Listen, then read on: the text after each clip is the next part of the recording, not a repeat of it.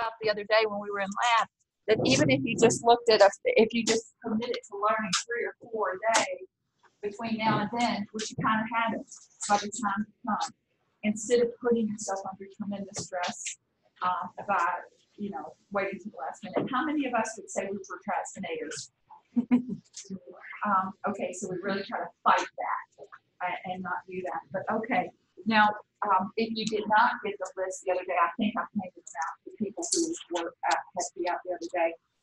Make sure you do get that list. Okay.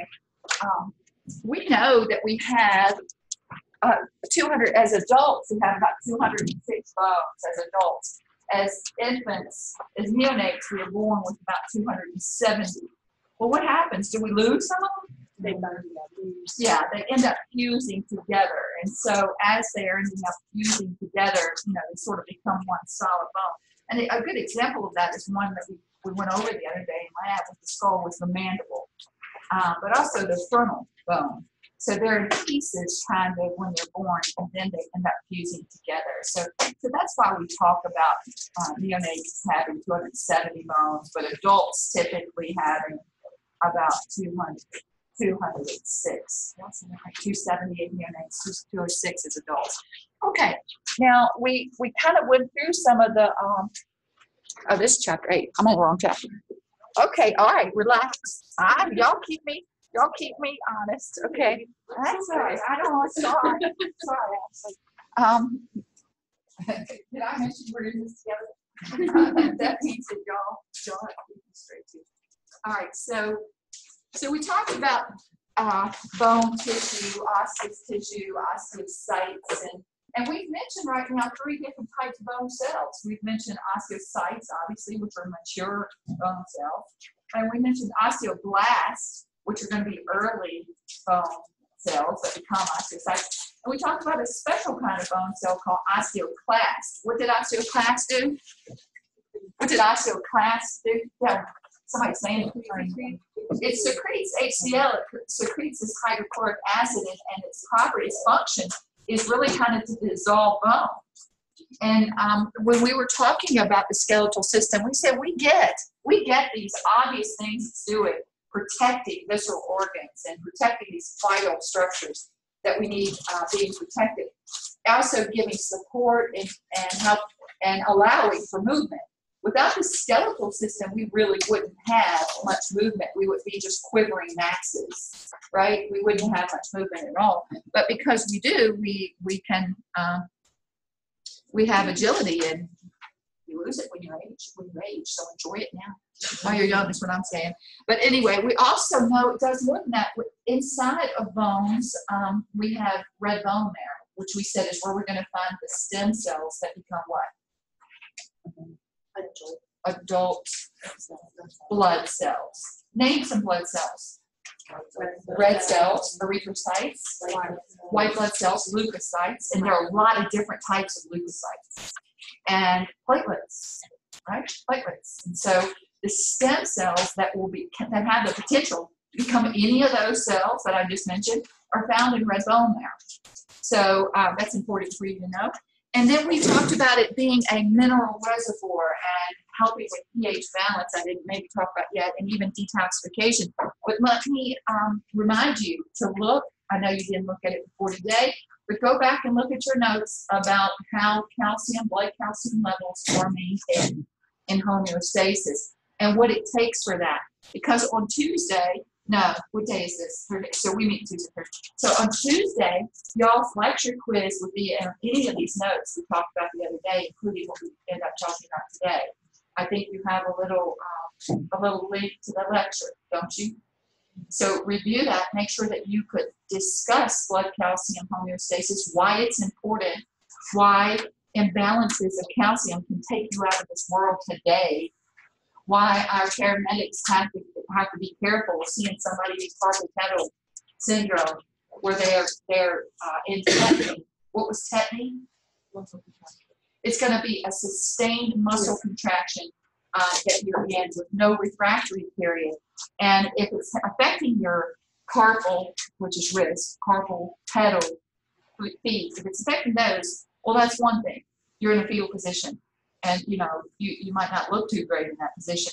But what we worry about is that it's affecting the muscles for air movement, and the larynx, which is going to be the muscles that are necessary for speech, right? So those muscles clamp down, they close off your airway. And also heart arrhythmias. Rhythm means that you got some beat, right? Rhythm, means something's in rhythm.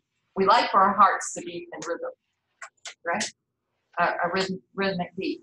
If you have an arrhythmia, it means your heartbeat is not beating like it should be in rhythm. And when you go into certain arrhythmias, sometimes your system will just send a signal for the heart to do what? Stop. That's called cardiac arrest. And can these electrolytes play a role in that? Yeah, that's why they've got to be balanced. Blood calcium homeostasis is one of the most particular ones. It's one of the most finicky ones. So do we want to be in hypercalcemia? No. Do we want to be in hypocalcemia? No. And can we sometimes get signs and symptoms of it occurring? Yeah, we got to correct that. Hi, Maya. So great.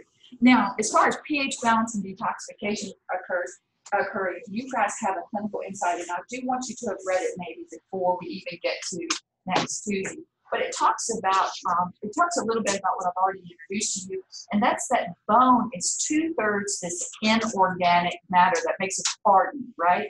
And that complex are these calcium phosphate, calcium carbonate complexes. So the bone, the skeletal system, is a great place for all of these minerals to be balanced. But what can happen is if pH balance gets off, if somebody is in acidosis, which you all know what that means, if you don't, go back and review my discussion on pH balance, or in alkalosis, then the bones are going to be affected.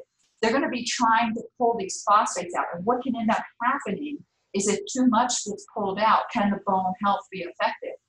Adversely affected. Yeah, so it can. So it can end up leading to what is referred to as rickets in kids and Malaysia in adults. So osteomalacia. So you guys look at that and take a look that our bones are doing with this mineral reservoir pH balance. They're doing a lot more than what's obvious. They really are. So this is your skeletal system and your skeletal health.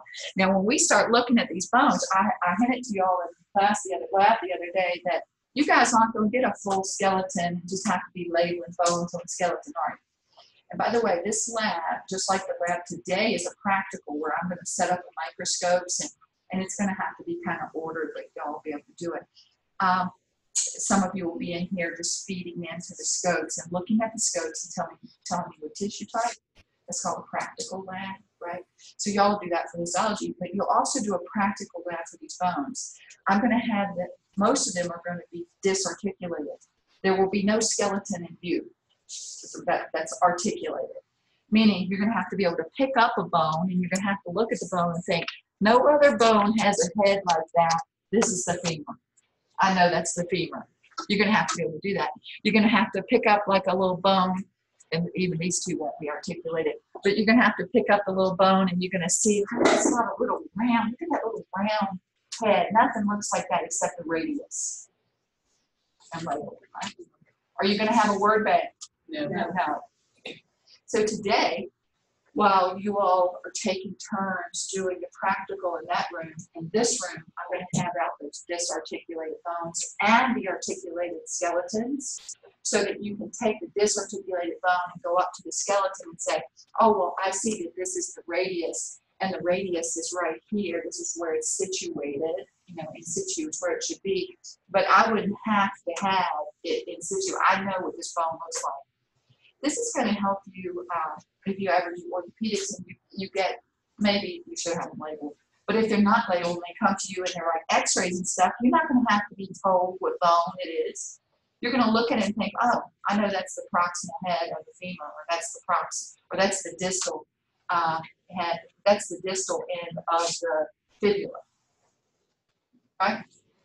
Because you're going to recognize bones, disarticulated.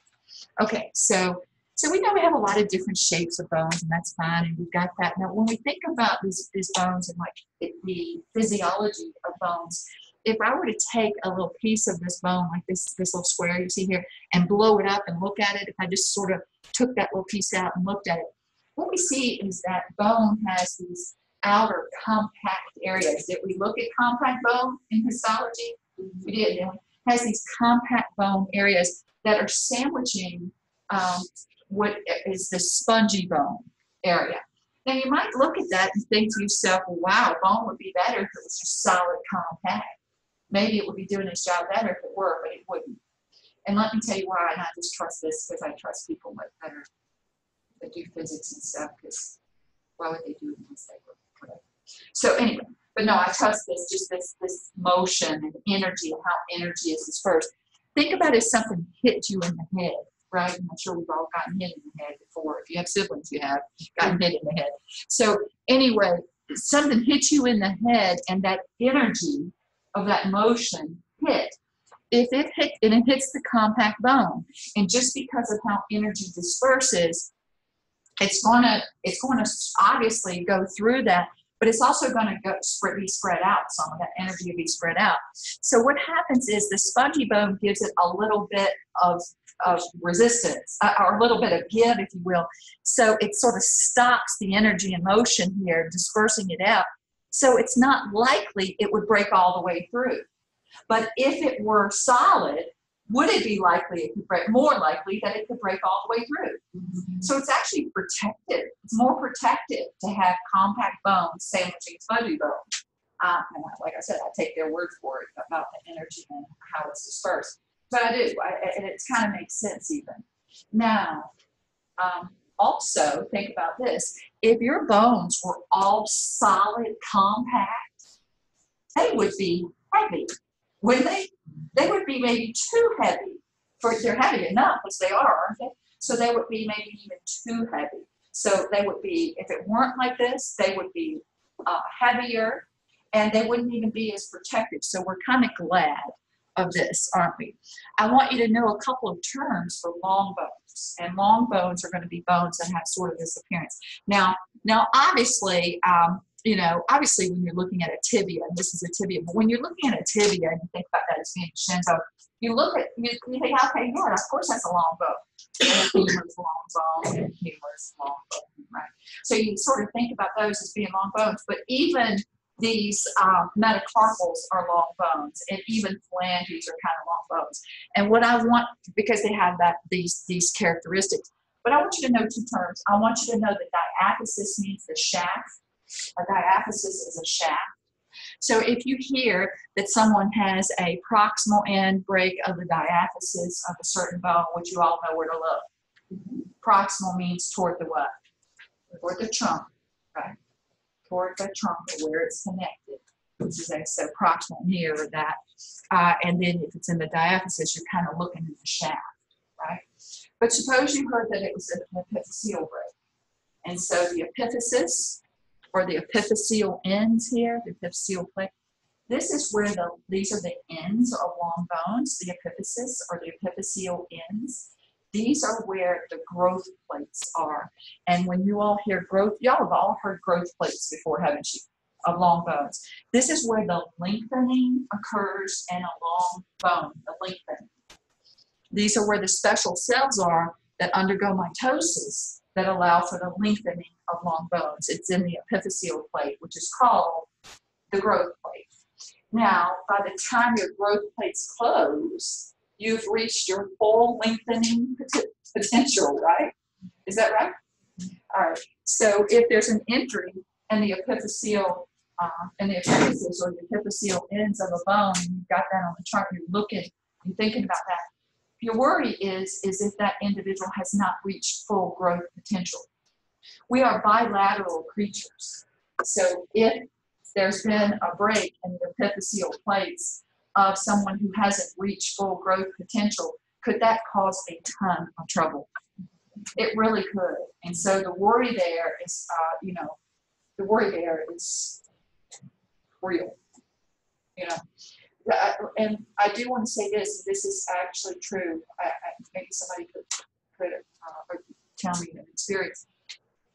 You know, we talk about specialists now and how so much is being discovered every single day in medicine. Y'all have chosen fields that you can never sit back and think, oh, I made it. I got to put those books away. Because you've got to be lifelong learners. You've made a commitment to that because so much is changing all the time. But especially in areas like orthopedics. And so there's the specialty of orthopedics. There's a pediatric orthopedics and an adult orthopedics. And I'm going to tell you, they're completely two different things. So if you have somebody who is a child that has an orthopedic injury to bone, to joint, to muscle, to whatever, if there's any way possible, they should see a pediatric orthopedist because it really is different in how they're going to be treated and how they're going to be, well, let's say how they're going to be treated, diagnosed and treated. So any questions about that? Young girls, at puberty, what hormone levels do you know start spiking at puberty for young girls? Estrogen. Estrogen plays a big role in our skeletal health. Y'all have probably heard that before because you hear about women who go through menopause, then their bone health can be adversely affected after menopause. Have you heard that before? I think we have that. And so some people get estrogen replacement therapy, hormone replacement therapy, or estrogen replacement therapies, especially if they're really at risk for skeletal health issues. But so you've heard about estrogen and it plays a role with skeletal health. At puberty, it's also going to play a role in the linking. So it's going to affect these epiphyseal plates. But as soon as it affects them, it's going to close them off. This is why you can sometimes have, in the 8th grade, I feel so sorry for young males in the 8th grade, because the girls can look 20, and the guys still look like they're in 8th grade, you know? So I was this height at 12. Usually when your periods get regular, because estrogen's been going before then, but when your periods become regular, if you've reached your full height potential, you're not getting any taller. Did anybody get any taller once their menstrual cycles got level? Anybody in here get any taller after that? Now men, though, at puberty, they're getting estrogen pumped out, right? Did anybody get any taller after menstrual cycles? Maybe just some. And some people don't really, some women don't get really level cycles until like 16, 17, 18. A lot of times you see them being even taller, you know, because they're growing. They're still growing, but they haven't closed off yet. Males, though, don't have that, so they continue to grow in height. Your textbook's going to say until 18, but I've known males grow in height until their early 20s. They're continuing to get taller. So it just depends, but this is a real difference in skeletal health. So that, again, is going to mean that when there's injury or trauma to a young girl, maybe she is still young, 14, 15, but hopefully her epiphyseal plates have what? Closed. All right. Okay. Those are just some terms. Now, so we talked about these bones, didn't we? And I went through the bones. Again, why do we have this composition? 1/3 organic, 2/3, because it makes it what? Actually makes it stronger than if that percentage was off. We talked about that, didn't we? We talked about that actually if it's even more the hard stuff, that would be bad because it would make the bones brittle, wouldn't it? Whereas if there's more of the organic, that does give tensile strength, but if there's too much more than that percentage, then it makes the bone softer. So this hopefully may also made a lot of good sense to you. All right, now there are other minerals as well stored in bone. So forever deficient or whatever, this is again, as we said, an incredibly important mineral reservoir. All right, we saw this, didn't we? This is just one little osteon, but we saw lots of them, didn't we? We're going to see those today in compact bone. Yep, I talked about spongy bones. So this is the head, the proximal head of the femur. And this has this nice ball here that fits into a cup of the os coxae, which is the hip bone, is the os coxae. So this is fitting into this hip bone, this os coxae, in a nice little way so that you can get tons of rotation. So, you know, it's not just that you can raise your knee anteriorly, you can do it to the side. Don't but, you know, you can move your leg all around, right? And it's because of that It's because of that ball and socket kind of joint right there. Now, because of that, though, and because we are primates, we are bipedal, we very early learn how to get up from crawling, right, and start to stand. And you can imagine the pressure that is going to be exerted as it's, and again, this is a physics thing, but as it's exerted, the energy that's exerted just by standing upright, and the pressure this puts on it. So what it's kind of beautiful as long as everything's healthy and aligned and symmetrical, right and left. But if everything is, most of that pressure is going down on this compact inner. Do you see that? Most of it's there, and that's going to be fine. But this is why it makes such a problem when somebody has injury to one, like their right knee, and so they're giving kind of to that. But what's it doing to this side? It's causing problems on the other side now, right? So we need to keep things balanced. Okay, so whatever. But we kind of talked about that. And even though we know we've got this compact bone sandwiching spongy bone, the design is perfect for this. So if we look at an adult articulated skeleton, like you're seeing here, the red bone marrow in an adult is going to be found in these irregular bones, like the sternum, the os coxae, the right os coxae, the left os coxae. So when they would go to get bone marrow, they used to would go to the sternum, but you know, it takes some pressure to get into that through that compact bone. So now a lot of times they go into what's called this ilial fossa, which is a depression of this os coxae, the hip bone, and they go in and they get bone marrow samples if they need to. That's where the stem cells are found for bone, for blood cells. In a child, you can find red bone marrow even in these longer bones. But as we age, those longer bones, the marrow becomes yellow marrow, which is mostly adipose, and that's normal. That's normal. That yellow marrow can convert back, even in adulthood, to red marrow if the person's under tremendous stress. And that tremendous stress is usually like kind of horrific things that are happening over long periods of time, like starvation or cancer or whatever, and it can kind of convert back. But anyway, yellow marrow, typically normal situations, red marrow here. This is FYI. This next part is about how bone lays down. So I'm not going to ask you anything about embryonic development, but I do want to just show you because it is kind of fascinating.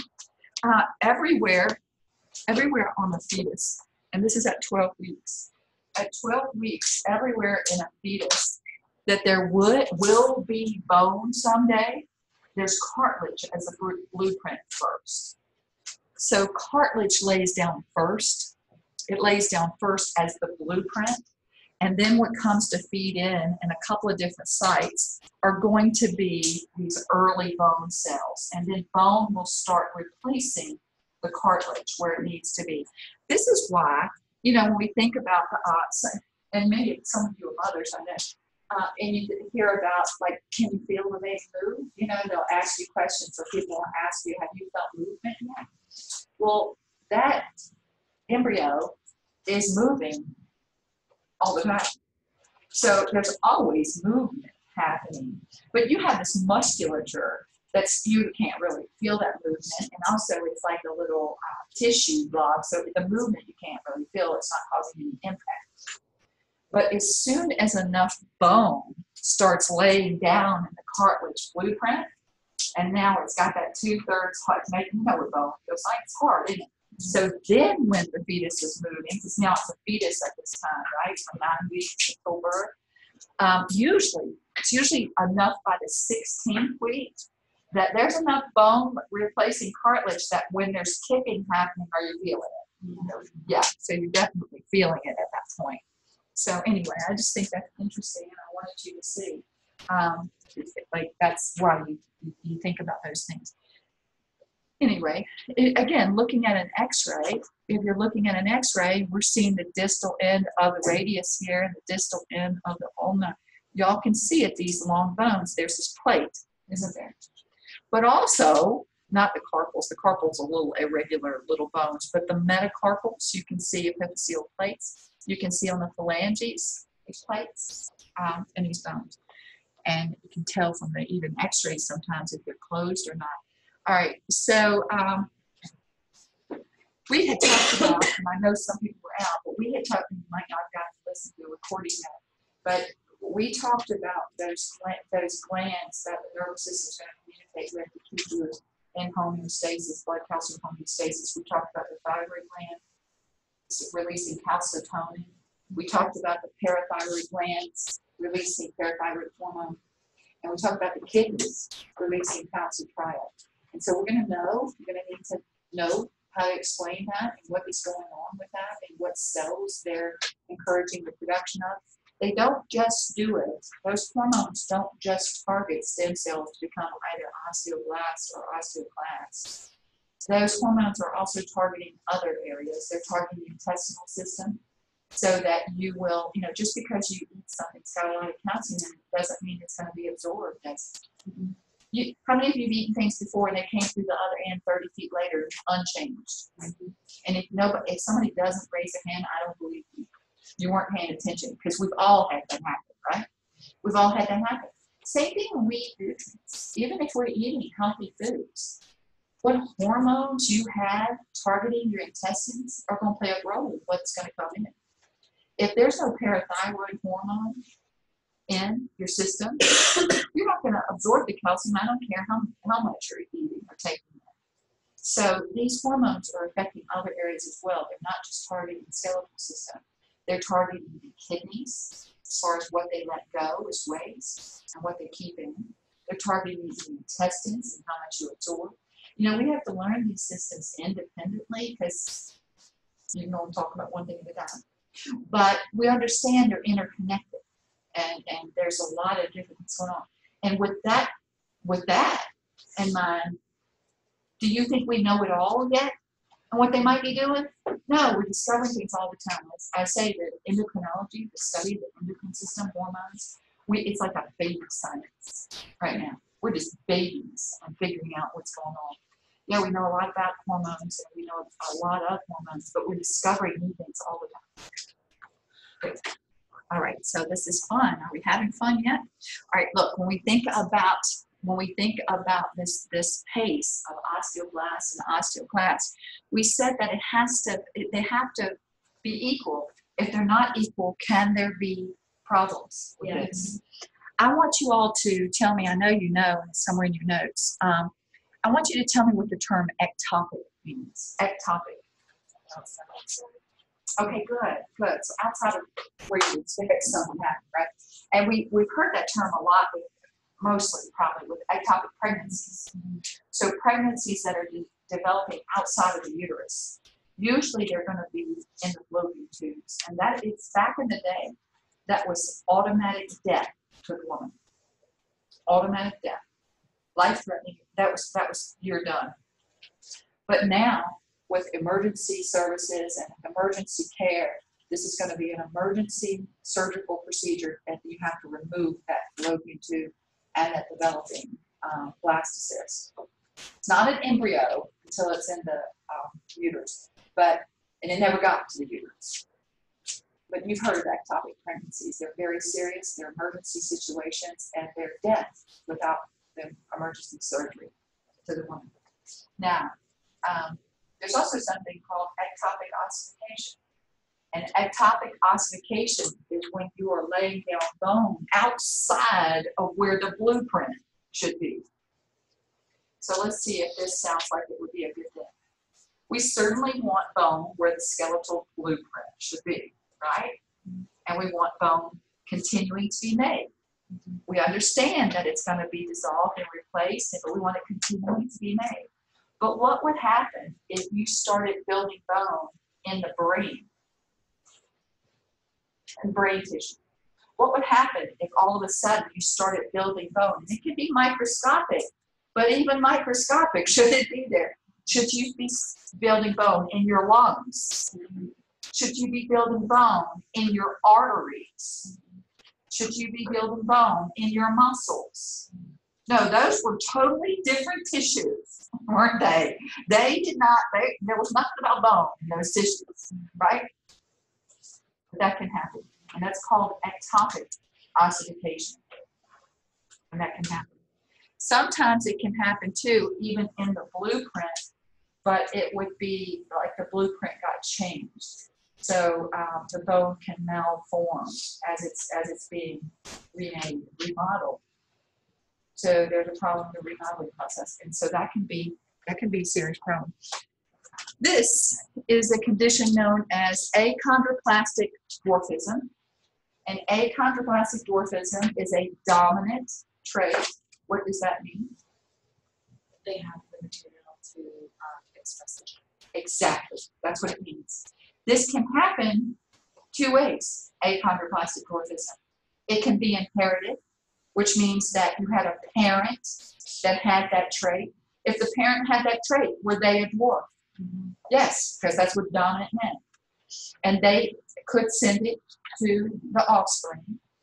If they were heterozygous for that trait, if she's heterozygous for this trait, what would be her chance of each one of her offspring? What would be the chance for each child of them having that trait if she was heterozygous for that trait? 50%. Because she could either send that homolog or she might send, she's heterozygous, so she may send the other one. So it would be 50%. Is that right? All right, so understand genetics, that's good. That's good. But it can also happen as a spontaneous mutation. So two normal parents that don't have that trait, when they mate, their zygote, this can happen as a spontaneous mutation in the zygote. And would that offspring have that trait? It's dominant, so yes, if that spontaneous mutation occurs, it's a dominant trait, that offspring will have that trait. So two different ways of getting this. Now you look at this person and you think, okay, well that's fine. We learn normals, and when we talk about abnormals, it doesn't always mean that they're disease or disorder. You know, it can just be an abnormal, right? So there's no judgment on that, really. But in this particular situation with achondroplastic dwarfism, there's some things that can actually happen. And this situation, and you should know, it's the long bones that are affected, not the other bones. So if you notice, her thoracic and abdominal cavity aren't really affected. Her head's not affected, are they? They continue to grow at the right pace, but the long bones are going to close off early. Now, there are sometimes some issues like joint issues and those type of things that can lead to problems. Otherwise, it's an anomaly, whatever. But anyway, so that's that. Now, this is the ectopic ossification in your notes you could refer to if you need it. And then, FYI about how braces work and whatever. I'm not going to talk about it. What did I tell you? I told you calcitonin. Calcitonin decreases blood calcium levels by encouraging osteoblasts and osteocyte activity. Didn't I say that? And growth, and obviously development, you would think that's going to be really important. But don't we continue to keep that drug? And we kind of do. But what did I tell you also encourages it? Mechanical what? Pressure and stress encourages osteoblast activity. So there are other things that can encourage this. This is showing you about blood calcium levels and talks a little bit about that. And these slides, I think, are just important for you to look at because it gives you the visuals of what carpal, pedal. Carpal are the wrist bones. Pedal referring to the feet. The feet can contract too. But you'll sort of see this. And you'll think at first, oh, they're just like, they don't feel good. They're just in a fetal position. But make sure they're not really contracted, right? So anyway, let's go back and look at the hypocalcemia. This I had told you can lead to what? Tetany, right? Tetany. And so you all see this. And when you think about this, calcium is going to be really important for nerve communication. So you're looking at this and you're seeing that it's going to actually cause those motor neurons to become more excited. This is why you get the sustained muscle contraction. So, and looking at this, hypercalcemia is going to be depressing the nervous system.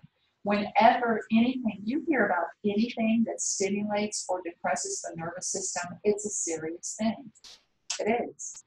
Whether it's a legal drug, whether it's an illegal, whatever it might, whether it's internal, whether it's an infectious disease or an infection that can cause a depression or stimulation of the nervous system, whether it's a metabolic disorder like diabetes, these are serious things.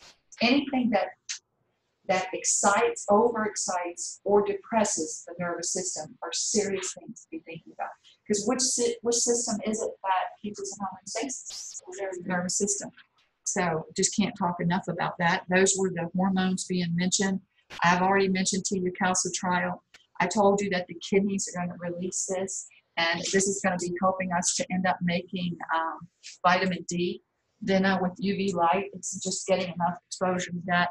Usually doesn't take too much each day for us to have enough of the vitamin D, which supposedly developed countries are in a crisis right now for vitamin D deficiency. Why do you think that is?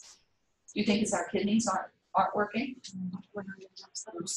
The kidneys are working, but we're not getting enough sunlight because our lifestyles are so, indoors and just whatever. We're just not getting enough exposure, daily exposure. It's not, doesn't count what we get like maybe a week off, in the sun. It's daily types of exposure to keep levels level. Was that redundant? To keep levels level. But anyway, yeah, absolutely. So that's why. And I have talked about calcitonin. We know parathyroid hormone from parathyroid glands. And then we know there's many others. There are many other hormones. I talked about estrogen, didn't I? I talked about estrogen and understand that estrogen is going to girls are going to get home pretty quick, but then they're going to stop, right? Because of this. Males grow much longer. Other vitamins, if you don't have those vitamins that we said, and minerals and all those things that you need in your diet, it's going to be pretty impossible too to build bone. So you've got to continue to have that in your diet. Anabolic steroids, we know, can cause further closures of those bones early. So y'all had already had an insight about anabolic steroids, hadn't you? Mm-hmm. Okay, so you've already heard that they adversely affect almost every organ system, don't they? Mm-hmm. But there's also synthetic steroids that we get, prednisone. How many of you have been on prednisone before? Okay, so prednisone is a drug to help with tissue repair and healing, and sometimes you really got to get it. But is it something to consider, especially the adverse effects, So there's no such thing as a safe, completely safe chemotherapeutic. So we always have to, in medicine, always be trying to educate the patients or whatever on, why they're getting the treatment that they're getting. They're not just being written scripts willy-nilly, that there's really a lot of thought and consideration going in, because honestly, all of the things have consequences, but you have to weigh, is the treatment going to be needed enough that it outweighs potential consequences? And, something to be thinking about.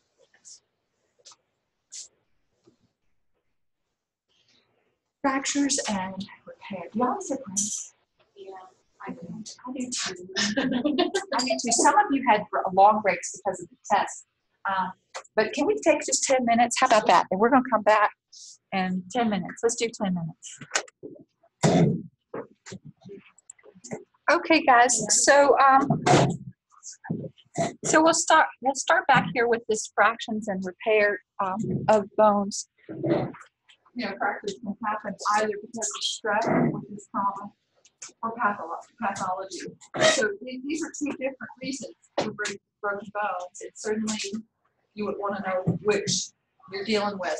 So obviously trauma, falls, that type of thing, car accidents, whatever, they can break bones. But don't forget that also pathology can sometimes happen. We had talked about osteoporosis as being the most common bone disease, didn't we? So with osteoporosis, the bone health is the reason that the bones are breaking, but it can also happen because of bone cancer. And you all will see osteosarcoma is one of the most dangerous cancers that we know. It can, sometimes there's no rhyme or reason as to why it happens. Sometimes it happens because of exposure to radiation, but it is an aggressive cancer. It can happen at any age. And so what you can see happening there when that does happen is they're typically going to remove that where that is. So they're going to remove that appendage or whatever, and they have to be aggressive in the treatment for that because mortality rates for osteosarcoma are so high. So fractures can be for any of these reasons. Now, I don't think honestly, I don't think I asked you this ever. I don't think I do. But they're just described. They actually are called by what they are, what they look like. I do ask you one thing, and this is I do sort of test you on this one thing. When you hear about open or closed reductions, when you're talking about that, these are usually surgical repairs. So if it's a open reduction, it means that it's gone through the tissues, it's gone through muscle, it's gone through skin. You know, it could have affected the nerves. So there's a ton of damage that's been done that could have possibly been done. And you can have breaks in bones that end up affecting like arteries. And is that going to be an immediately life-threatening thing? Right. So all kinds of collateral damage can be done in these open breaks, but also in the open reductions where the surgical repair is happening. They're going to go in and put in pins, maybe potentially, or screws or plates or those types of things. So if it's displaced, it just means it's not lined up, right? If it's not displaced, it means it's broken, but is it still in line? Yeah, so that's all that means. And if it's transverse, what do we know transverse means? Straight across. If it's oblique, what do we know oblique means? At an angle. So if we were to hear these terms, we would know. Spiral breaks can happen sometimes, not always, certainly not in the leg, you know, what you're looking at here, the lower leg. But sometimes spiral breaks could indicate what? Abuse. Sometimes they can. Especially if it's like the arms, it can, but not always in the lower limbs because little kids they got quick. I call them quick feet. They've got quick feet, and so sometimes they'll just slide out. You know what I mean? And because they can do that, sometimes you'll see. But usually, if there's a spiral break in a child, they're going to probably be asking tons of questions potentially. All right. And then you have green stick, which is like you trying to break a green stick. Does it really break very well, or does it just maybe, if you got to look real close, it might be like a little splinter area here. So that's all that means. Comminuted means shattered. That's what that means. So when it's shattered in these different types of pieces, you're certainly going to probably be looking at an open reduction, aren't you? And trying to fix that. Linear, just a line and a line. And then two doctors have sort of described these very kind of common breaks. These are very common breaks, the Coles and the pot breaks. This is, the Coles fracture is on the wrist. What's the most common bone broken, by the way? You would think that since I just mentioned the wrist. And when you think you're falling, what do you try to do? Is catch yourself. And so again, that's a physics thing about motion and energy. You know, and that energy stopper I had that causing the breaks of the distal radial radius and ulna. Sometimes will break both of those bones. But actually, the most common broken bone is the collarbone, is the clavicle. That's the most common bone broken. But again, that's a physics thing because if you fall and catch yourself or you're doing something, that energy moves through and then it stops right here at the sternum where that clavicle is butting up against the sternum. So it kind of stops right there and it can cause a break in the clavicle. But anyway, clavicles can be broken when you're born too. So that's actually not an uncommon thing. It's in childbirth, it's called shoulder dystocia. Dystocia is a term that just means difficult labor in this case. So shoulder dystocia is that, you know, usually when you deliver the head, you know, you deliver the head, you can do the rest, you can do a marathon after that, it's done, right? After the head, except if your shoulders are bigger than the head. And so if the shoulders are bigger than the head or the presentation isn't right, then you got to know what you're doing delivering those shoulders or you can break the clavicle. And if it's usually not a big deal, they don't have to do anything. The fetus is, the neonate now, not a fetus, is born. The neonate's going to be okay. You know, just probably get told that the clavicle is broken, it's going to heal. But if it breaks and it damages these nerves, could it end up affecting a lot? Yeah. And it could. And so, so you do have to be careful a woman is delivering and you hear about shoulder dystocia, you might want to suggest different positions to get into to deliver, you know, hands, knees, or squatting is the best position to deliver. You know, being on the bed is the worst position to be in. So anyway, you might have to just move around and have somebody helping with that the shoulders, and y'all probably have seen that. So anyway, that's the Coles though at the wrist, which is pretty common. And then the distal fibula, this is the fibula which isn't really supposed to be taking weight.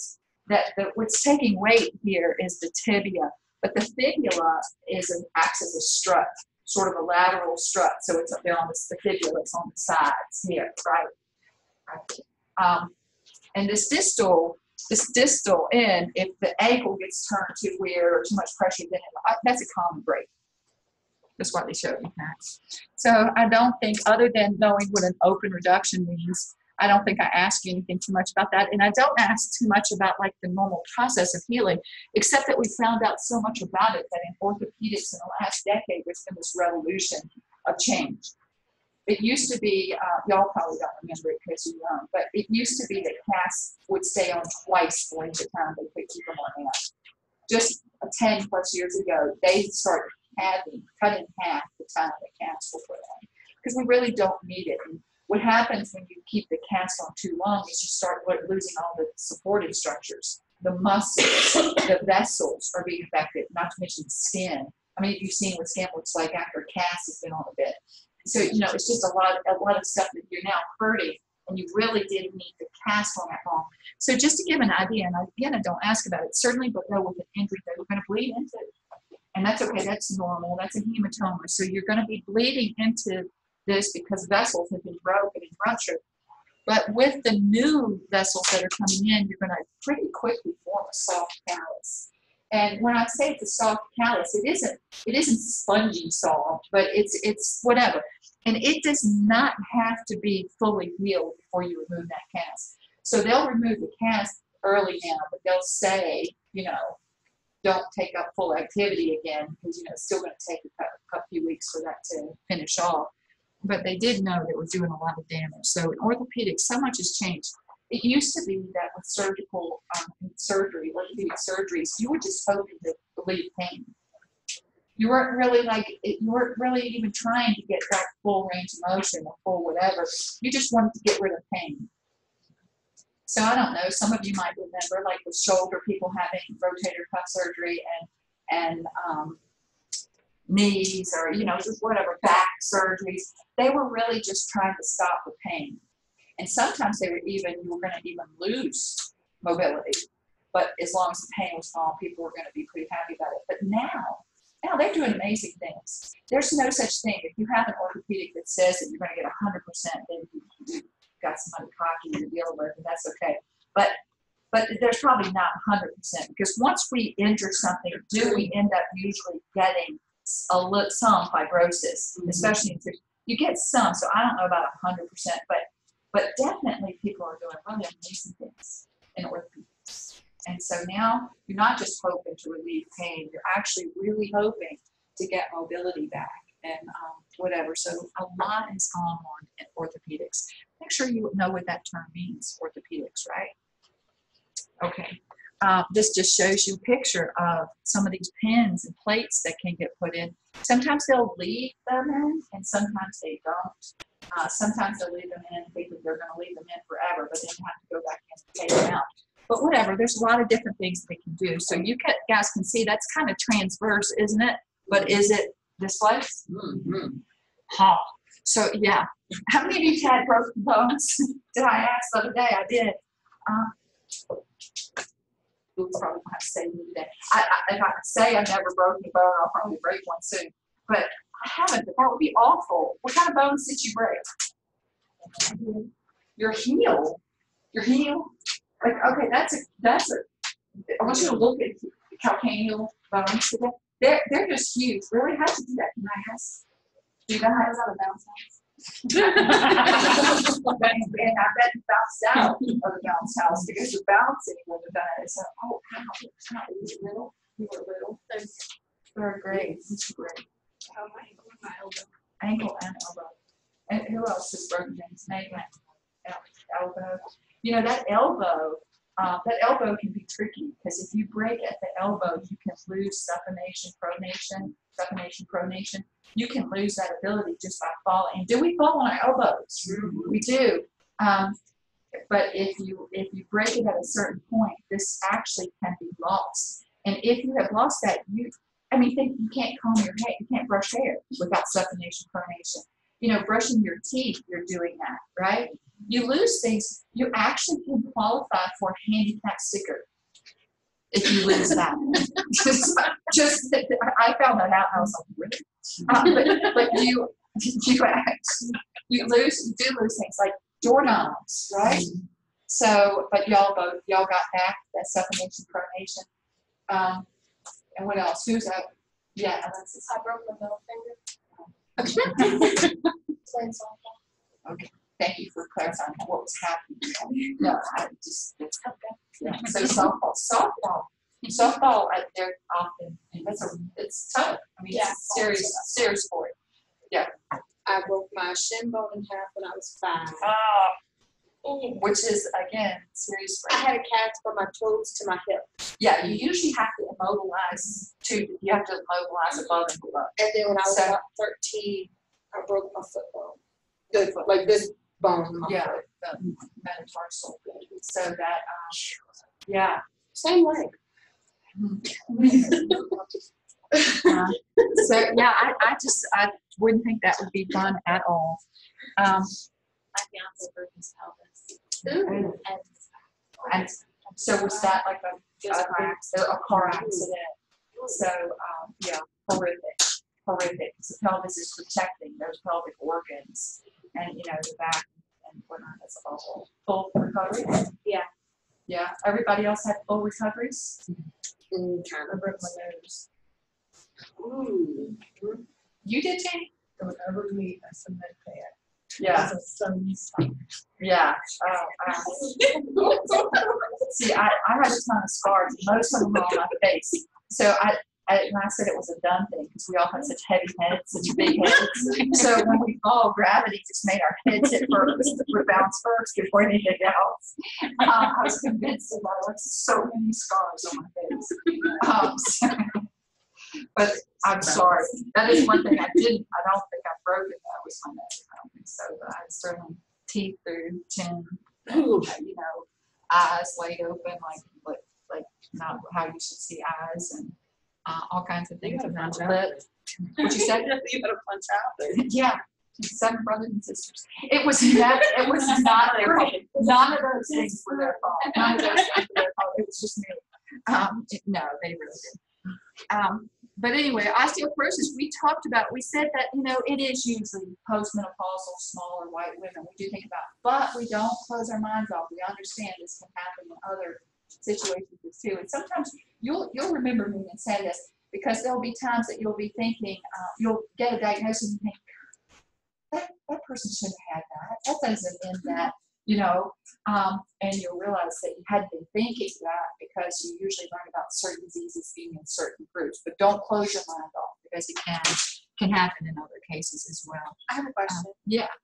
I was on the phone yesterday with somebody who just got diagnosed with not osteoporosis, but I think she said pneumonia or something. Yeah, osteopenia. Yeah. Osteopenia. This is kind of, penia just means low. So it means that she's gotten, like her counts are going down. And so there's some blood tests they can do to see. So she's at risk for osteoporosis.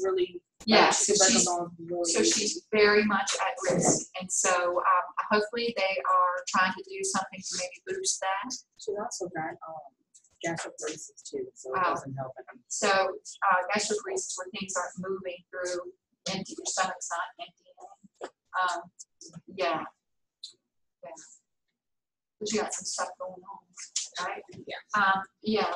And so definitely people who know that risk. But there are behavioral things we can do, not just medication and not just nutrition, but nutrition's so important. I think I told you, or maybe I didn't, but if you have a physician or clinician, so, you know, nurse, whoever, that was graduated more than 10 plus years ago, they didn't have a nutrition class. Does that just blow your mind? They didn't have a nutrition class, and now we know how important, nutrition really is and what role it plays in healing, the healing process, but also in being proactive in preventing disease. So, I hope they do okay. But yeah, these are some of the effects. So even in this picture, this lateral view of this woman, you see it's a lighter skinned, older, small woman, female. And you can see this is, like, you might look at this and think, wow, that looks terrible too. No, that's kind of normal. So even this much less is going to really put somebody at risk. So this is osteoporosis, and you can see the beginning of kyphosis here, maybe not just the beginning, kind of advanced kyphosis here. And when you think about that, you might be thinking, well, is that just aesthetic? No, of course not, because the curvatures of our spine are such that we have protection of these vital organs. And the lungs, for the lungs to be able to move the way they're supposed to move, for blood vessels and for nerves to function the way they're supposed to move as they move through these areas, they're going to be compromised if the curvatures are off. So, which sets them up at higher risk for those diseases of those systems, respiratory diseases, those types of things. So it's going to be important. Now, So what causes the body to hump, though? okay, so the vertebral column, which you're going to see in this next chapter, the vertebral column is bones, right? And so there's bones, and if those bones become weakened, then they can't, even the musculature is affected, so they're going to be exaggerated curvatures for that when that happens. Let me show you, because we actually, chapter 8, guys, except for like three or four things that are physiology, chapter 8 is all anatomy. It's like naming bones. So it's really just anatomy. So I go through this pretty fast, okay? Now, there's some things that are physiology, and I want you to make sure you get it, like that curvature, exaggerated curvatures. I am going to want you to know those exaggerations and where they are, and the curvatures of the spine, what their names are, the disorders.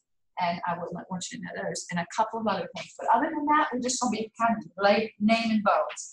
And I would love it if y'all would say them out loud after I kind of go through them, because does that help you to learn? Yes. Yeah. All right. So now look, we have to do all of A&P. So we don't have a whole 4 credits, a whole semester with just bones. But what you guys are going to be learning are the basics and the most important things about them. So please get this as you go, because then if you go into orthopedics, you go into a specialty, if that's what you end up in, then you will have a good foundation and you will be able to build on that, right? You'll notice that your list, I gave you that list, it doesn't have 206 names for the 206 bones, because many of the bones have the same name. You have a lot of ribs, but guess what they're called? Ribs, right? So exactly. And you have a lot of metacarpals, right, bones, and phalanges. You have proximal, medial, distal phalanges, right? Those are all separate bones. And then you have right ones, and you have what? Left ones, okay? So so that's why it seems like a lot of numbers. You think 206 bones? Well, yeah, you do have those, but a lot of them are right and left, right? Correct? Or groups like vertebrae. And when we get to the vertebrae, you'll see this even more. So sometimes I get you to learn the groups of the bones names, and so you would have to know that, and it would be on your list, right? But also, maybe as important, and people kind of don't really get this, but they should, maybe as important, are these features of bones. So there are a few of these I really want you to know, like fossa. And you'll sometimes see this without the E. This is the Latin version of it. But anyway, a fossa is a depression in a bone. Now, do you think depressions are in bones just willy-nilly, or do you think they're serving a function? They're definitely serving a function. The function is usually to cradle whatever organ might be there, right? Really cradle. And when I say cradle, I mean what? Protect and give support. And yeah, exactly. So a fossa. I want you to know the term foramen. If you ever see foramen, you know it's a hole in a bone. Now, do you think that holes in bones, again, willy-nilly, or do you think they're serving a function? Yeah, so usually they're vital structures going through here, like nerves or blood vessels. An example, does anybody happen to remember the other day what this bone was called? Occipital. That's exactly right. Y'all got that, the occipital bone. And you told me the muscles, not that we're doing muscles yet, but we're just sort of teasing. The muscles here is called what? Occipitalis. Good job, Alexis. So we said if we learn these bones, is muscles going to be easier next week? Yeah. Can you believe this is going? But if we learn the bones, the muscles are going to be easier when we get there. And that occipital bone, I gave you something in parentheses to know. And we said anything in parentheses means a region on that bone, didn't I? And one of the things I gave you was the foramen magnum. And sometimes you'll see that reversed just because it's Latin. But anyway, a foramen meant what? A hole. And it's big. It's big, right? What do you think is coming through that hole? Spinal cord, right? So we'll see the term foramen. We'll know. In the mandible, there is a hole here on the outer side. It's called a mental foramen. And I had a student once tell me this, and I didn't forget it because I thought it was a great thing to remember. You know how when you're thinking, you go, It is called a mental foramen. And by the way, guess what the little muscle is? It's over it. The mentalis. Okay, just saying. Learn these now, right? Learn these kind of things. The reason I have them on your list is that it helps you later. But anyway, so a foramen. Then I would also want you to know if you see, and spine is kind of obvious that something's got a spine to it. But anyway, a process is a projection. If you hear the term process, it's a projection. It's a projection. And you will, in your parentheses, you will see foveas, condyles, and epicondyles. You'll see those. But anyway, they're just a couple that on there, so I want you to just look at those. I told you, what do you learn first, though? What do you learn first? Names of the bones. Then go back and look at the things in parentheses. And you take them region by region, don't you? If you ever hear the axial skeleton, it just means that what's on the axis, which is the medial line. The medial line. Appendicular means to the side, means appendicular. So, out from there. And we're going to start, we started the other day with the skull, didn't we? Did we start with the skull? We did. And we said, I told you that usually those are the names of the bones that people are least familiar with. So we kind of had started there. But when we look at the cranial fossa, what do you know these fossa, these depressions are protecting from this lateral view? It's protecting the brain, isn't it? It's holding, it's cradling the brain. If we looked at it from a superior view, you can really see those depressions, can't you? Those fossa. Okay, so just looking at the frontal bone, tons of pictures. Do we want to look at a picture just one way, just anterior? No, we would want to look at it from the side, lateral view, wouldn't we? Maybe even a mid-sagittal view. Isn't that right? So you want to look at a ton of pictures. You want to look at the whole thing. You want to look at. I'll have people, and I'll tell y'all this as a heads up. I'll have people, because I can't find pictures that don't have lines on them. And I wish I could. I wish I could just find pictures with no lines. But I can't find, even from my resource here, I often can't find that. So what I have done in the past is, I'll give the pictures that have lines with nothing labeled, and you have to label certain things.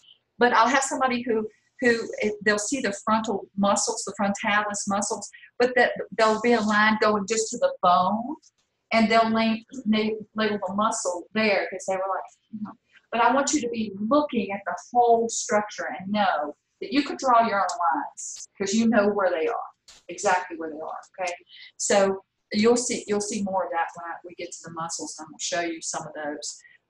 But anyway, so this is the frontal bone, and it actually does fuse after birth, and we do know that.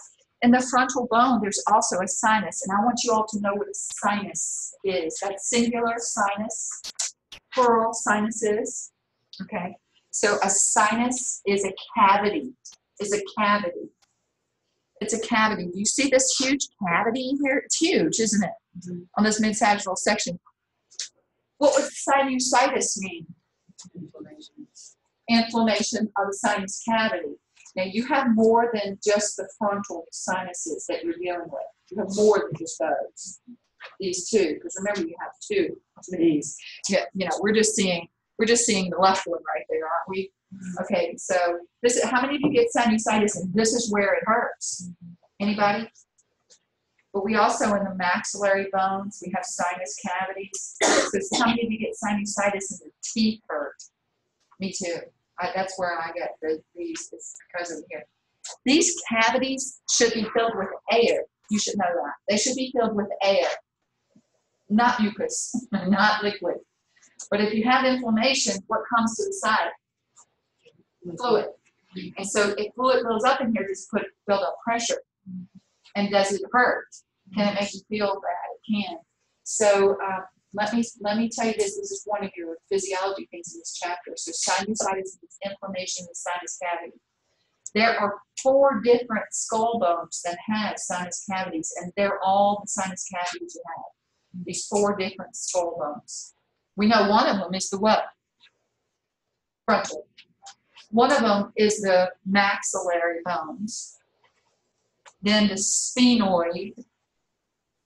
And by the way, there is a picture of this. It's a picture in your, y'all have these PowerPoints available to you, don't you? Here they are. You guys see them. And then the ethmoid. So these are what the bones, these are the only bones in the skull that have sinus cavities. Sinus means cavity. And when you have sinusitis, you have one or more of these cavities affected. One or more of these cavities. It doesn't mean they're all affected, but you have one or more affected. This is what I want you to know. I want you to know that most sinusitis is from allergies. By far and away, it's allergies. The next most common cause of sinusitis, or etiology, it means cause. The next is viruses. A virus. Cold viruses. There are more than 200 different cold viruses that we encounter. So colds, viruses. The rarest of all causes of sinusitis is bacterial. But when somebody thinks they have a sinus headache or sinusitis, what do they demand of their physicians? And do they work? Usually not. Usually not. That doesn't mean they don't get better when they start taking it, but it's just they were going to get better anyway. What works more efficiently are nasal washings. And you should definitely use distilled or sterile water. It should be warm, should be saline, salty saline, sterile water with nasal washings. Definitely work better. Right? Antibiotics are rarely needed for sinusitis. We're over-prescribing antibiotics. So these are the sinus cavities, which we know sinus means cavity. And the other day, we kind of went through these bones. Didn't we go through the bones? We said frontal, then we looked at parietal. Say it. Right. Are you supposed to be putting your hands where the bones are? You really are, because does that help you remember? It's one of those things that helps you remember. You let somebody else touch you, and you can touch somebody else with their permission. That'll help you too. So temporal. How about occipital, we said, right? Occipital.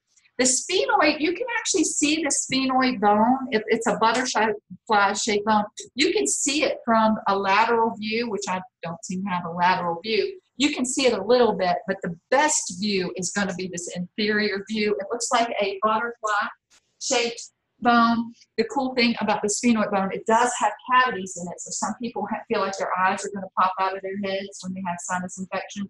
Have you ever felt like that? And you bend over and think, oh, wait a minute, I'd like to keep my eyes, right? So the pressure is so great behind the eyes, the sphenoid bone. But it also has this little place in the sphenoid bone where you can't really see it too great, but it is protecting, like a pearl, your pituitary gland.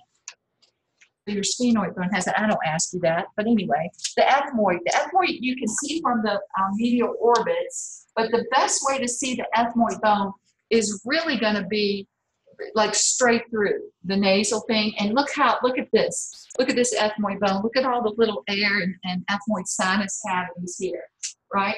So that's that. Maxillary, we said, are holding the upper teeth.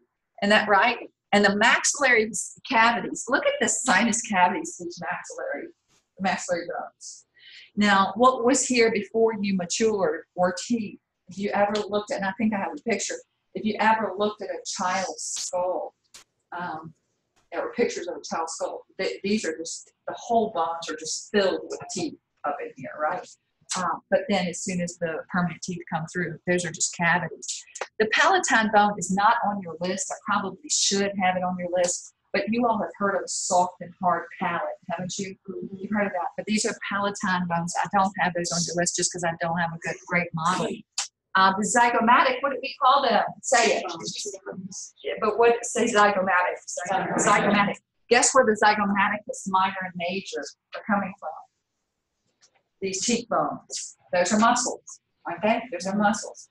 So when somebody gets to the muscles and they label the zygomaticus minor down in the foot somewhere, guess what I know they didn't know?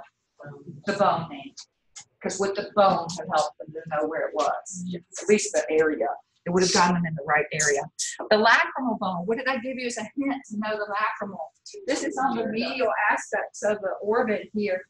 But we said the lacrimal glands, which are up here, secrete tears that wash across our eyes. And in this bone, there is this duct where the tear duct goes into the nasal cavity, right? So this is the lacrimal bone, isn't it? Okay. Great. Nasal bone, you know, and we know the end of the nose is actually cartilage, isn't it? Does anybody watch that show Botched? Yes.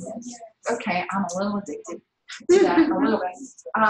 I just love the noses. I love those because that's tricky, you know. That guy fixes a lot of bad mistakes that have happened in people's noses, sometimes through injury, but also from people who've had bad surgeries.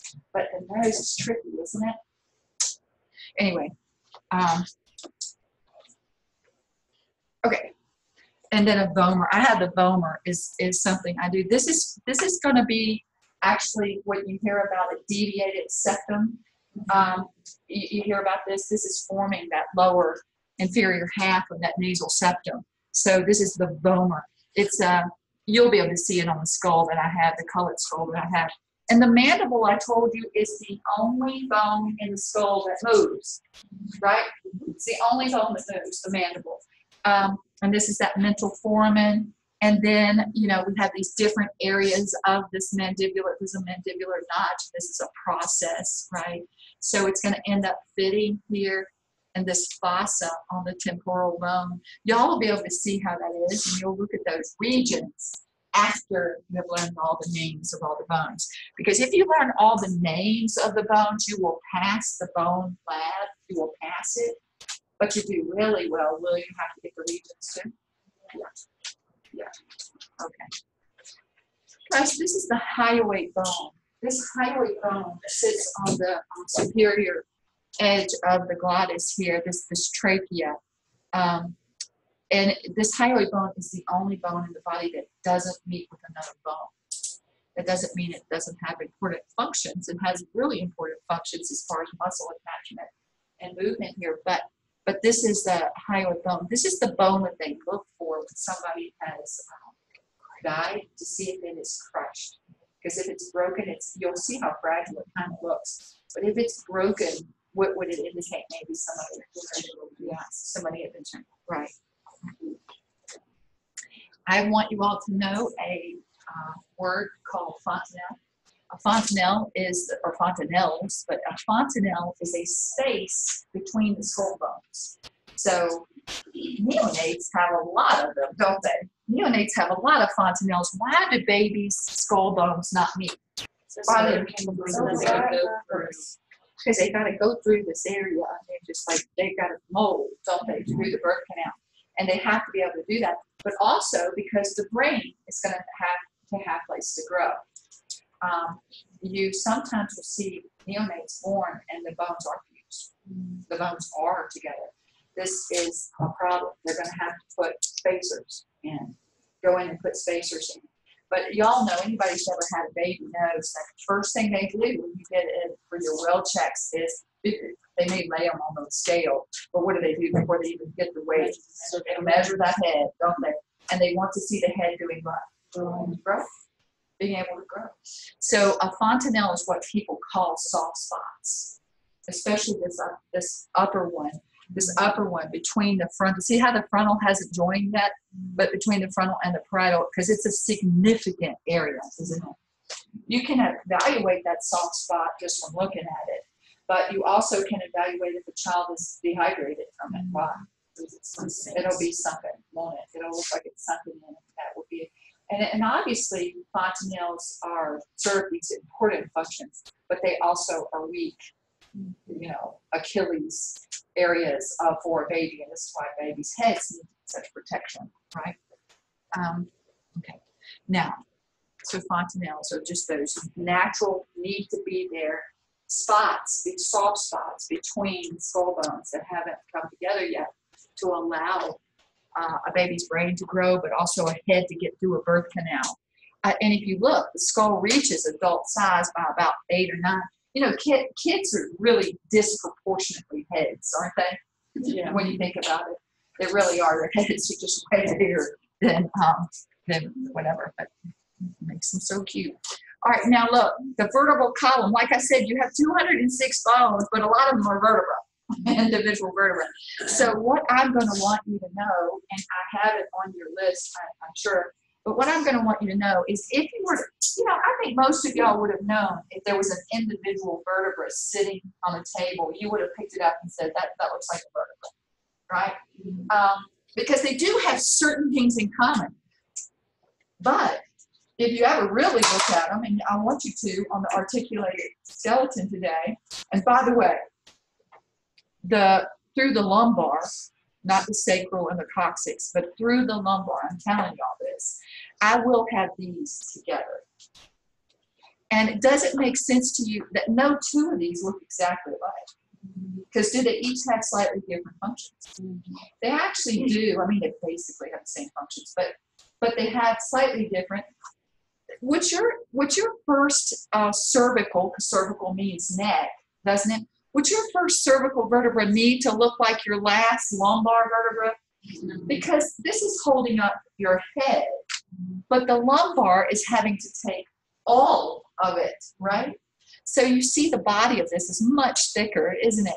This L5, and they're numbered 5, they're numbered that way. So C1 to C7, you have 12 thoracic vertebrae, 5 lumbar vertebrae. And do you think you need to know that? Yeah, so you're going to just learn them as a group. So I would have maybe a number here, and I won't do it like at the first or the last ones of it. I'll have it kind of in the middle, and you would say that this group are lumbar vertebrae, right? Or a number right here, and you'd say what? Thoracic vertebra. Or a number on one of these, and you'd say cervical vertebra. Because there are 7 cervical, 12 thoracic, and 5 lumbar. Now, you also have sacral vertebra and coccyx, but I'm going to have these together, because the sacral vertebra, by the time you're late 20s or early 30s, they fuse. Those 5 sacral vertebrae have fused together. Same thing with the coccyx. The coccyx, the 4 little coccygeal vertebrae, by the time you're late to early 30s, depending on the person, they've already fused together. But they're all vertebrae. All right, now, what I want you to know too are these curvatures. When we are born, we don't have the musculature that has formed the curvature. So when we're born, you're said to have a C curvature, which is essentially means you collapse. You don't have anything because you just collapse, right? But what's one of the first things a baby can do? Start to do what? Start to lift their heads. And as they start to lift their heads, as a baby starts to lift their heads, the muscles are going to pull on this, and you're going to get a curvature here known as the what? Cervical curvature. After babies, they'll start lifting their heads. they'll start to be pushing kind of up and pushing over. Is that right? And then the musculature is going to help with this thoracic curvature, which goes the opposite way. And then the lumbar goes this way. And then this pelvic includes the sacral, really the lower part of the lumbar, but anyway, the sacral and the coccyx. And that goes this way. So you have 4 curvatures, don't you, as an adult? Do you? And you see, now look, that's what you have to have for protection of these areas. But not just protection of those areas for the visceral organs, but look at this and see if it doesn't make sense. Between, y'all told me that what's being protected here is actually the spinal cord. Or did you tell me that? Well, you know that. You know that, right? It's the spinal cord. But what's coming off the spinal cord? Peripheral nerves. Who said it? Peripheral nerves are coming off. And in between these vertebrae are what are called intervertebral foramen. What's a foramen? It's an opening that allows the spinal nerves to come off of the spinal cord. So if you don't have these just right, would it affect the size of the opening? Could it potentially affect the size of the opening too? And then what would you be pinching? Spinal nerves. So this needs to be, it needs to be curvature, but then the angle of them and the degree of the curvature has to be just right. The degree has to be just right. You don't want anything exaggerated. So here's what I'm about to show you, and you do need to know all of these. The most common problem with the vertebra is that, and y'all can't see it from where you're sitting, but it's in your textbook, they give a little ghost of where this should be. The most common deviation is lateral deviations. And when I say lateral, that means to the side, right? So instead of this being a nice straight vertebral column, you have these lateral exaggerated deviations. This is a deviation in the thoracic region. Do y'all see that? And this is a deviation in what region? Lumbar region. Now look, do you think with this deviation, this is going to affect the lungs and how the lungs and the nerves? Do you think it's going to affect the intervertebral openings, the intervertebral foramen openings of the spine, the nerves? It's going to affect a lot of stuff. This is called scoliosis. This is scoliosis. About 20 years ago, and some of y'all think 20 years, it wasn't even 20 years ago, the American Pediatric Association said we were in a crisis, that our young kids were getting diagnosed with severe scoliosis at alarming rates. The number of reported scoliosis were just jumping by crazy amounts. Why do you think it was? That didn't make you stand up straight. When you look at, don't you want to like stand up straight just so you breathe better? Or whatever. It was because we had in our K through 12, especially K through 8, we had them bringing book bags that they had to take their books, all their books home. And so when they realized that that was going on, that you had a child who had a book bag on, a child shouldn't have to pick up more than 10% of their body weight. So you got a K through 3, let's say, who weighs 40 pounds, and they shouldn't be picking up 20-pound book bags and carrying them for any length of time. So that's what was happening, and they stopped that practice, and guess what we stopped? I mean, it really, a message went out to all the elementary schools and said, don't require kids to be taking home all those books at night. And they also, about that time, guess what started happening? The little roller book bags, right? So that started happening too, so some marketing people got in on that. But anyway, and the numbers started to come back down and stabilize. But scoliosis isn't just from doing that. Scoliosis can be inherited. It can be because of other disorders. Scoliosis is not that uncommon. Part of the pediatric protocol when you're looking at in peds, when they start toddling, you should be watching them, especially as they walk away from you with no diapers on or anything. I'm talking about toddlers. And their folds should be bilateral. So their little gluteal folds, their little buttock folds, the little, you know how toddlers have like this, you know, little fat ring. That's where you want to hide them. So anyway, they have those things, but they should be bilateral, shouldn't they? Their shoulders should be, as you watch them, their shoulders should be even. Their shoulder blades, right? The scapular regions, those little depressions should be even. Gluteal folds, even. They should be bilateral. If anything starts to get off, then you would want to see what might be going on. So scoliosis. This is kyphosis. Do you see where the curvature should be?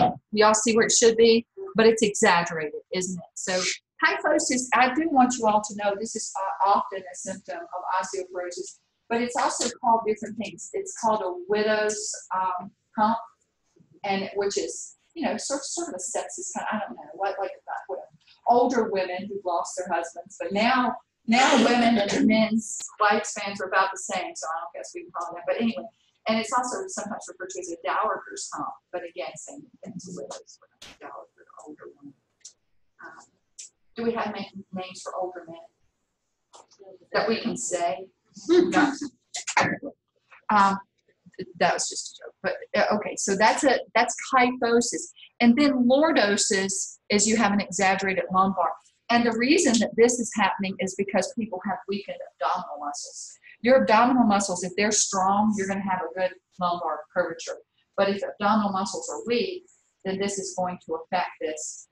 And then when that's happening, is this going to affect the health of the pelvic organs? Yeah. So scoliosis, kyphosis, and lordosis, will you be asked? Yeah. You will be asked. So why did they, for scoliosis, why did they, like I was checked, I think in middle school, like they had at gym, they checked everybody, why did they do that at that age? And not earlier since you can. Well, pediatricians should be doing it early too. Okay. So pediatricians should be doing it, certainly middle school age too. I think that's definitely something that you want to be looking at as well, because there's a lot of growth happening during that time too. There's a ton of growth, but a lot of adults end up getting a diagnosis for scoliosis, and they've never been told that they did and have some slight. Now, with slight scoliosis, they may be given some PT things to do and whatnot. But you also see people, like especially middle school age too, where growth is happening and scoliosis is severe enough that they'll have to put in rods. Yeah, they may have to wear braces even when they're awake, and sometimes at night. But sometimes they have to go and put in rods. And then the lordosis, is that what happens with pregnancy too? Or like a slight variation, how like it kind of doesn't, your lumbar kind of moves to help with the weight increase. And the last part of the last trimester of pregnancy, you release a hormone called relaxin. And that hormone, relaxin, actually loosens all your joints. That hormone is relaxin, and this is why some women were said to look like they waddle, because they look like they're waddling a little bit because all the joints are being affected by this. And it's mostly so that the osteocyte can move. So it really is, because that adjusting for that head to come through the birth canal, humans have the most dangerous birth things happening because we are bipedal, and because we are bipedal, the angle of that pelvic, the degree and angle, our infants have bigger heads than other primates, and the angle that they have to move through is narrow. So we do have the most dangerous deliveries, but we have things in place, and it's very natural, and usually things work out okay. But anyway, the relaxin helps that hormone that's released in that third trimester, helps all the joints to loosen up so that movement can happen. So I don't know if that's what you were talking about. I think about, and this is what I thought showed you. Yeah, okay, let's not talk about it. But who would want to have butt implants? I don't even get that. Okay, like who? I don't even get it. But if somebody could sit a plate on their butt, that's not an attractive thing, and it's probably not healthy. It would mean that your abdominal muscles are somehow compromised in that. Okay, so I don't know. I'm old. She has a question. Am I old? Does it have to do with butt implants? I hope it does. Okay, good. It has to do with scoliosis. Okay. My cousin, she's had scoliosis, got diagnosed when she was like really little. When she was 14, she had to go in and they had to do plates and screws from her neck down. Sure, it's the whole way down. Right. She had it done the whole way. Last year, she found out she didn't do anything. She started complaining that her back hurt, and she started walking sideways again because, of course, it fixed it. And she started walking sideways. So her mom took her back because by then, like, the pain had gotten a lot worse. She couldn't sleep. Anything. It had actually, her spine had pulled the plates And and pulled screws. away from the plates and screws. So they had to go in and open her again from neck down and do the surgery all over again. But of course, it damaged. Like, she has no feeling in her right arm, all the way down to her hand. Like, she can use it, but like, she can't tell you if you're touching. Touch it, but she's lost some of the sensory. Yeah. Like, she maybe. can pick up a pencil, but she can't tell you how tight she's squeezing it. That's going to be important when we get to the muscles too, because we're going to talk about innervation and the nervous system. You have special nerves for sensory, and then nerves that are for motor, and you can have damage to one and not the other. So you can move, but you might not be able to feel as well. So anything that's doing like that, but that's what I meant about any treatment, whether it's a chemical treatment, chemotherapeutic, or whether it's a physical treatment, has risk, doesn't it? So you have to weigh, and that wasn't necessarily anything somebody did wrong in the first surgery. It's just how her body responded to that. So, and there's going to be no guarantee that the next one they did is going to stay either. That's what they told her, but her spine is so curved. They have to do it. They have to do it, because when the spine is like that, you can end up getting collapsed lungs, serious issues. Vessels are going to be compromised, so it's going to lead to more like hypertension, kidney. I mean, almost every organ system can be affected by that. So, yeah, that's sad. I've seen a couple of those. I haven't known personally anybody with that severe, but I've seen them in the hospital with that severe, having those surgeries. But I've also heard of good outcomes, like, people who have the rods put in, and now you understand if you have the rods put in. We have movement, obviously. I shouldn't be moving at these days for y'all, showing y'all things, but y'all know you can curl up like a ball. We have movement in our vertebral column. You don't think of it being a lot of movement, but we have movement. But when you put those in, you've lost it. Well, hers was in sections. Like, they did So they did it a little bit between. Yeah, they did it to a point, but of course, whatever. And they don't think she did anything to cause it to fall apart. They just think it was her spine was so bad. That it was going to do. It was growing that way. Yeah, it happened within 3 years because she had just hit puberty when she had to have the surgery done, and now she's 17 and just had it done again. Last year. Bless her heart. Bless her heart. Us having bones, like looking down. Oh yeah, I just read it today, but like they're saying that millennials are gonna have backbones because of that. Or probably a lot of them already do.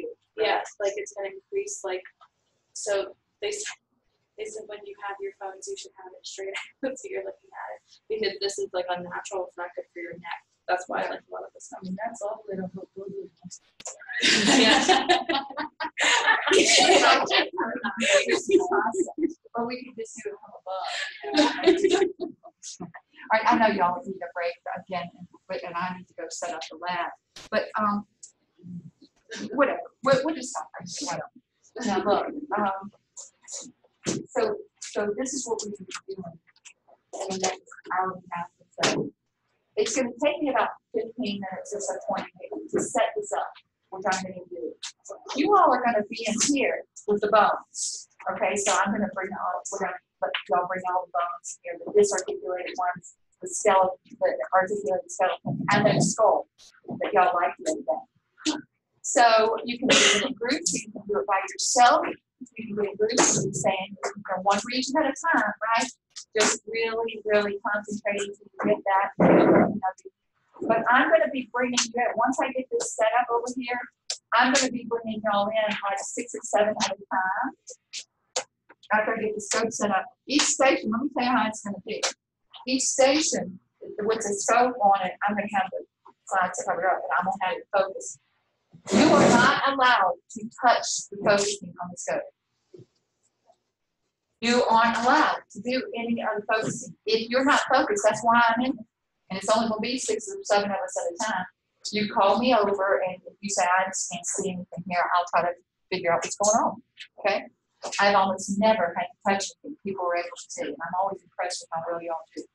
So the station's going to have a number, like on an index card. It's going to say, like, station 1. I'm going to hand you an index card when you come over there. Only thing you're going to bring with you is going to be a pencil. Everything else you leave in here. I'm going to leave these 2 doors open. So y'all are going to come in, and you're going to put your name on your index card. Then I'm going to hand you break numbers 1 through, and by the way, it's going to be 8 stations. 1 through 8. Okay?